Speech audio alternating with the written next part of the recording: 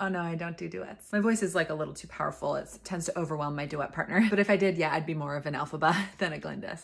That was, I queued that up for me. That was actually my showcase audition song. So it's kind of famously like mine. Thank you, I'll take the mic.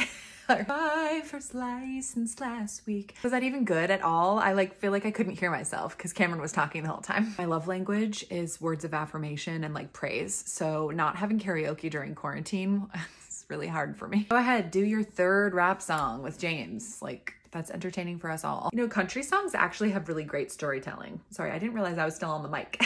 I love the way my voice sounds on a microphone. They literally have nothing from Frozen. Like, that's like pop music at this point. From now on. You never know, there could be like a casting director in the next room. So you just have to like kind of always be on your game. From now on. That last one got cut off, so I'm just gonna do the next song as well. No one wants to go. Tough act to follow. Can we pay for like another hour? Because I've only sung like 6 times, so.